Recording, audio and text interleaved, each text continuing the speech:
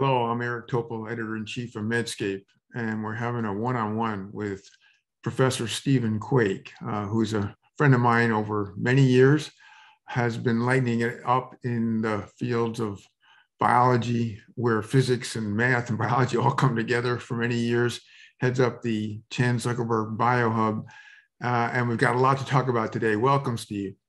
Thanks, Eric. It's great to be here. Well, I thought I would start out because you've had a unique career path. People talk about transdisciplinary teams, and I think about it that being all in your head, and that is your background, where you've been involved in kind of single molecules and microfluidics from the beginning. So, can you give us a bit about how you got into that? Sure.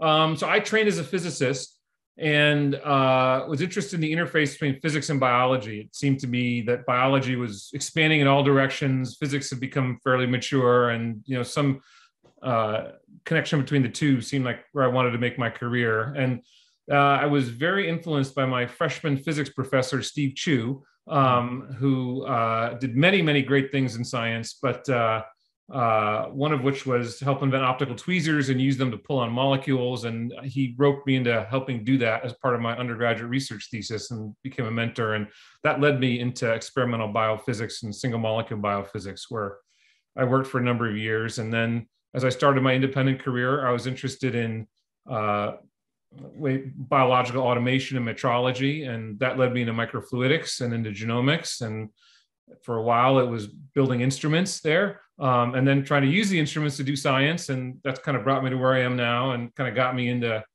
everything from these cell atlases to non-invasive diagnostics. Well, speaking of non-invasive diagnostics, you've had a big impact in being able to diagnose the major fetal chromosomal abnormalities. I thought maybe you could tell us a bit about that, and then to your latest work on being able to anticipate preeclampsia. Yeah, that's been a long journey. One of these things where, so much of science is personal. I suppose medicine is the same way, and it's sort of you get interested in things through your lived experience. And when I became a parent, we went through the whole invasive amniocentesis thing with our first child, and it was like horrifying. And I was left with this question: why are we risking the life of our unborn baby to ask a diagnostic question? That didn't seem right. And that was rattling around in my head for quite some time. And I eventually stumbled across this literature on cell-free DNA. Every tissue in your body, when it dies, contributes DNA in your blood. And it turns out when you're pregnant, some of the DNA comes from the baby. And that had been known since the late 90s. And people have been trying for a long time to use it as a way to learn something about fetal genetics without success. And I realized coming into it from a different direction that there was a very straightforward way to solve the problem. And it was very much inspired by the work we had done in single molecule biophysics, where a lot of those measurements are about counting molecules. And so I had in the head this notion that counting molecules is the way you think about things. And to make a long story short, we realized we could use these next generation sequencers to count molecules. And there was a very simple, elegant physics approach to identify the genetics of the baby without having to purify the baby's DNA separately from the mom's.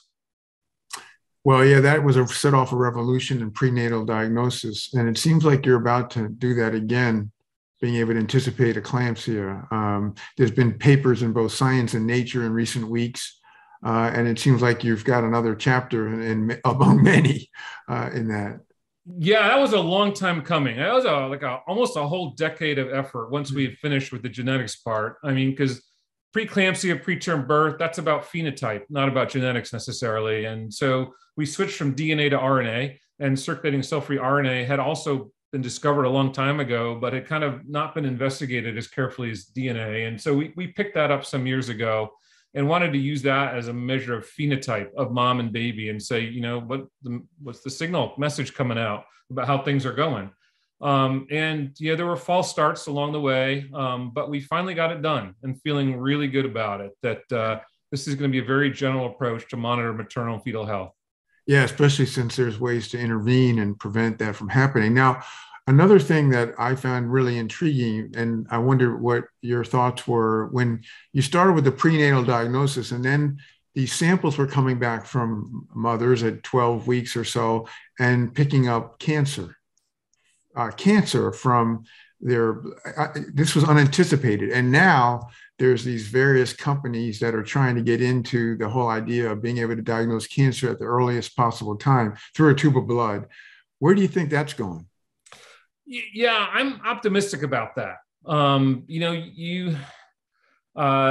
You look at kind of the current state of the art tests that are used, PSA screening for men, mammograms for women, the performance is really not that great. And so there's plenty of room to improve on that. And I do accept this argument that the earlier you detect cancer, the better the outcomes are because you can treat it surgically. And so I think there's a sort of fundamental logic there that's sound. As with anything, there's a bit of a PR curve and fluff and things like that in the air. So you can't believe everything you read in the marketing material from these companies. But fundamentally, I think the field is going in the right direction, and it's going to provide something useful for human health over time.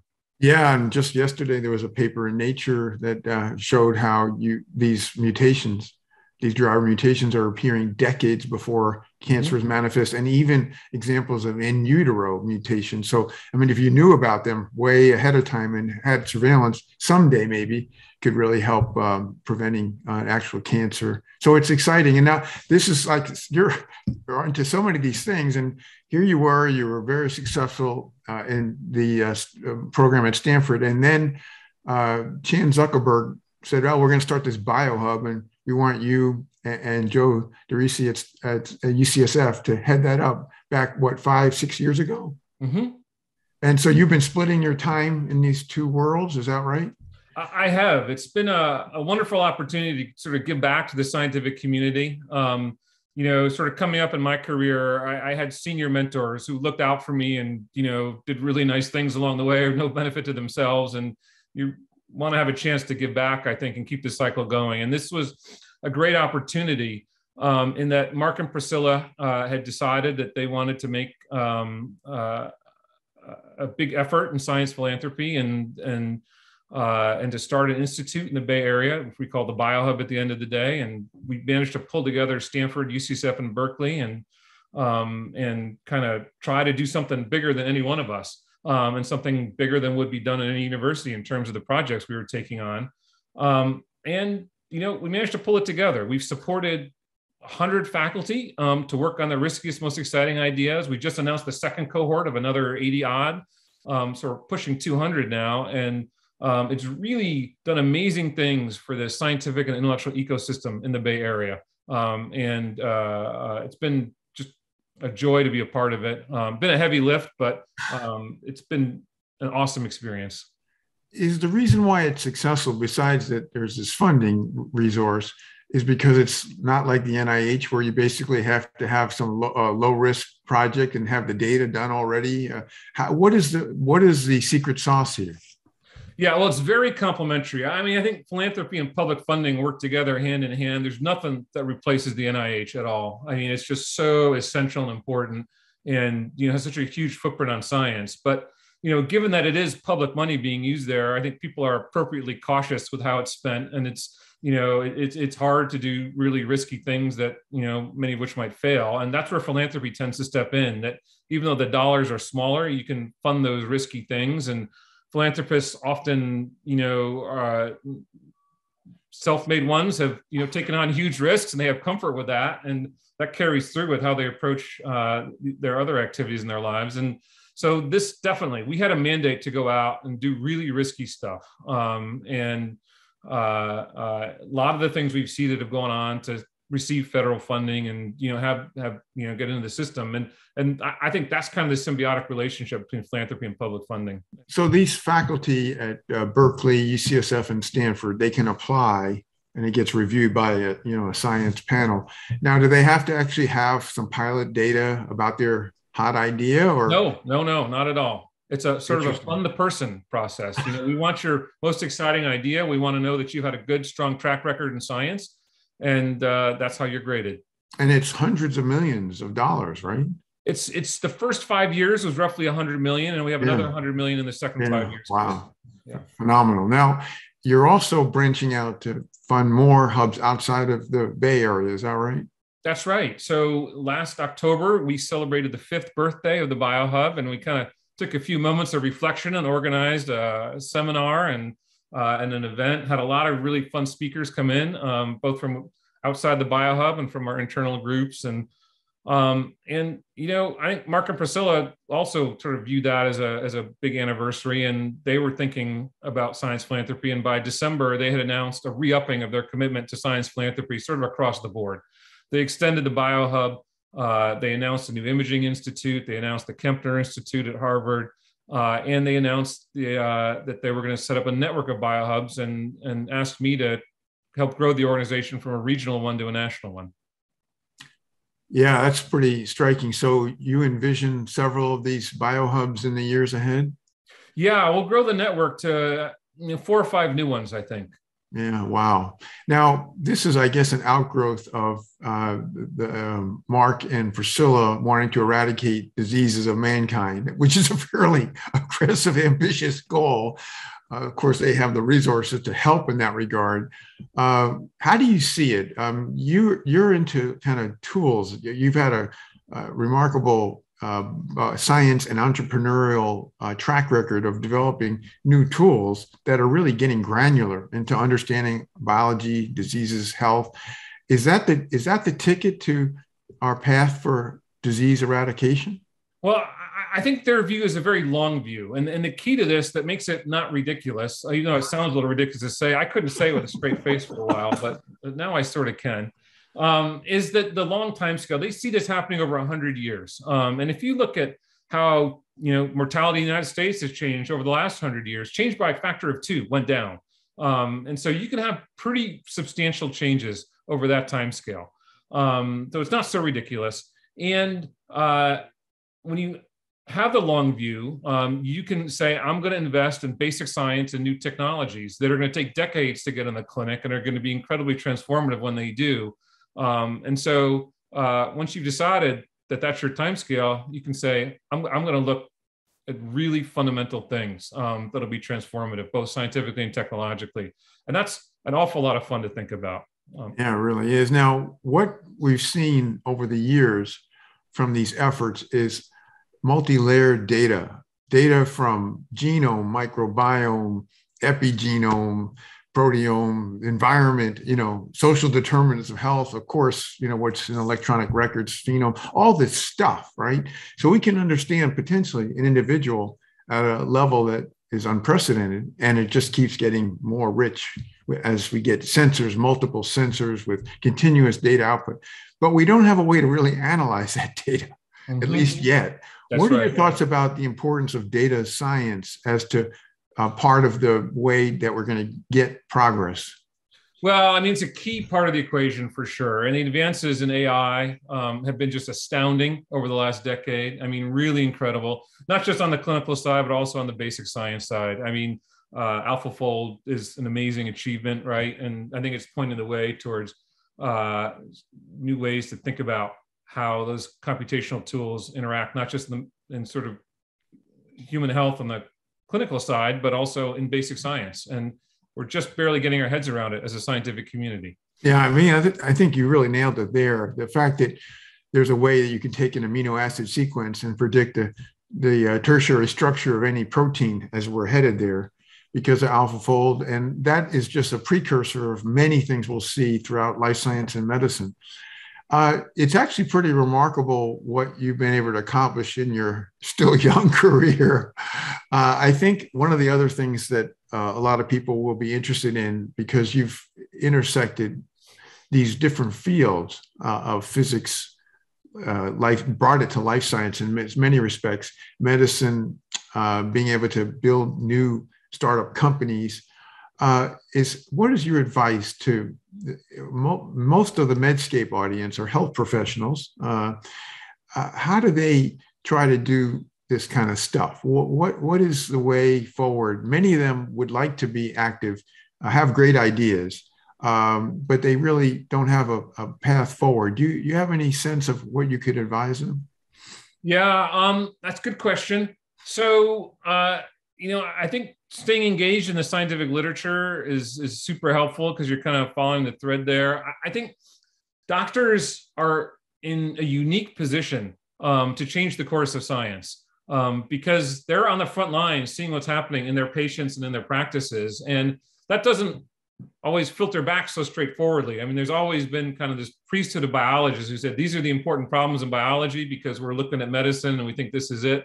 But, those translations, I think, have never been perfect fidelity, and they've been selective in some ways. And, like I fell into the whole non-invasive prenatal testing through an interaction with a clinician. And we made all that happen.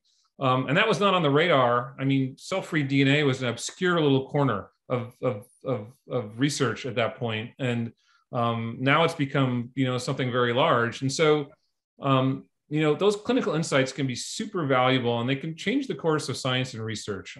So being alert for that, and, it's a privileged position for physicians. I also think there's structured ways to get involved in translating things. At Stanford, we have a program called Biodesign, which has been super popular. Many physicians are taking that and learning how to translate their ideas into technologies and into companies. And there's many such programs that have been set up, and those I think are quite helpful. There's two things to emphasize that I think are important from what I've seen with your efforts. One is you don't have any hesitation to work with clinicians, that you understand that that's the complementary role, that what's in your mind and ideas and how it can be shaped by that interaction. The second is that I'm so impressed is your remarkable perseverance. So you don't give up easy. We had the opportunity to work together in a company called Molecular Stethoscope using cell-free RNA. At first, the idea was, maybe it could be like a liquid brain biopsy because you could get cell-free RNA that from your classic paper in PNAS that could give us insights about neurodegenerative disease.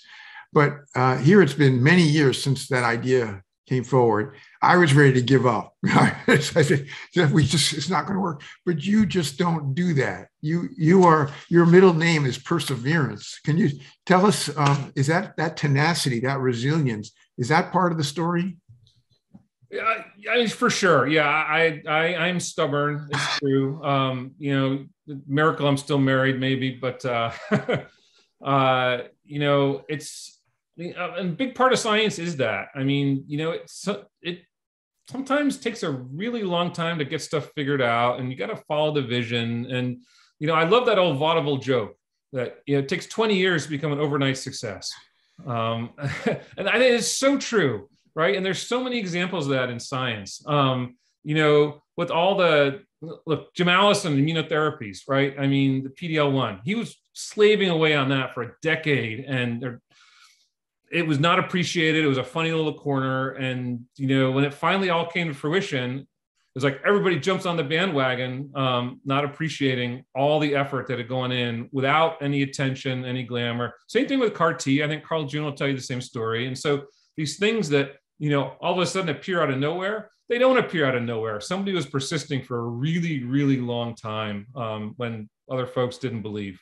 Yeah, that is a point that just doesn't get enough emphasis. People think that somehow the mRNA vaccines came out of the sky and, 10 months, there was 30 years of work with Katalin Kariko and Drew Weissman and so many others along the way. And so this is, I think, and you cannot just be brilliant and come up with great ideas, but you have to be exceptionally patient. That is something I think that decades often is what it takes for these brilliant ideas to get transformed into changing medicine. Well, Steve, it's wonderful to have the chance to have a conversation with you. You're an inspiration. You always have been for me ever since that first time when your genome was presented at one of our Future of Genomic Medicine conferences. I think you were the first person I know who had their genome sequenced and published in the Lancet, no less.